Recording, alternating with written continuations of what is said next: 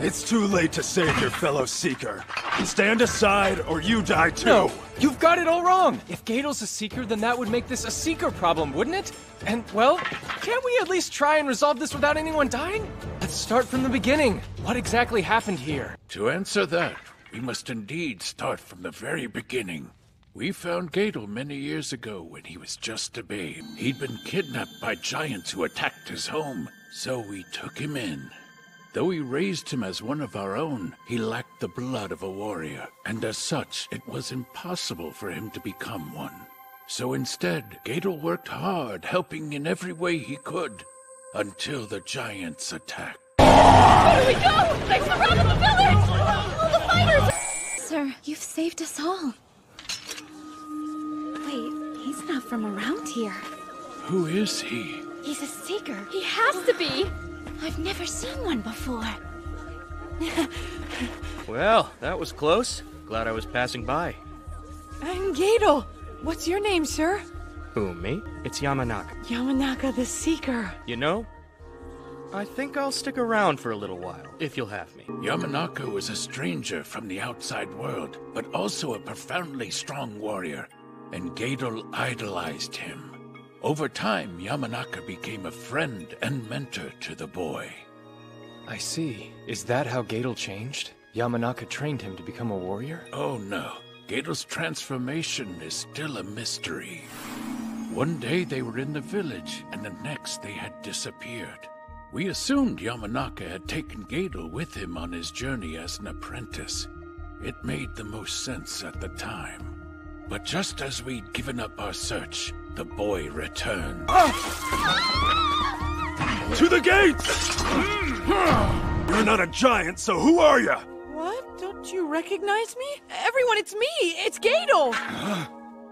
Isn't it great? I'm a Seeker now! Mr. Yamanaka made me one! Look! He turned me into a powerful warrior! And so Yamanaka didn't return to the village with Gatel? He hasn't been seen since he left. Gatel said he used some peculiar magic to make him a Seeker, then disappeared soon after. Peculiar magic. That sounds like he did something with debug mode. Not long after his return, it was as if Gatel unleashed years of frustration, hunting down any and all giants he could. The giants were no match for his strength, but the same was true of our village fighters. Here comes the finishing blow!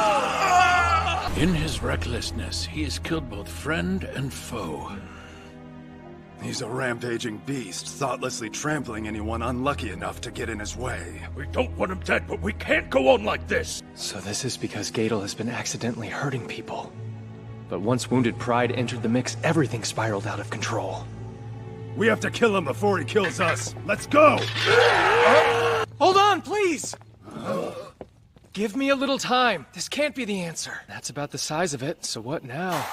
We let them kill Gatel or do it ourselves. We should kill Yamanaka too. It's the easiest way to fix things. You can't. You're all Seekers. Can't you work together to find a solution? Hopefully, yes.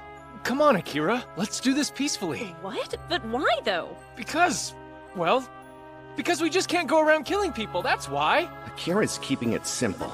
Eliminate all anomalies, no exceptions. We go around killing Haga monsters, can't think not outside the box of NPCs or finding and actual fixing people. every bug. Well, maybe we should. And Nicola sees herself in Gatel. Ah, screw it. That's wrong. Haga, making this our fight only distracts from our goal. Let's get back to the main quest. Yeah, but we can't leave now, not when... Well, we're too late. Wait, what does that mean? I can hear the villagers fighting. Seems they couldn't wait for your peaceful solution anymore. Jose, Paul, Joseph, I don't understand. I just wanted to be a warrior. Why were you so mean to me? Why is it such a bad thing that I can finally fight beside you?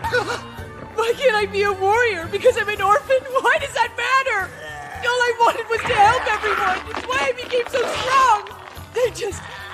I just wanted to protect the village the same way it protected me! That settles it. Definitely killing him. Kira, no!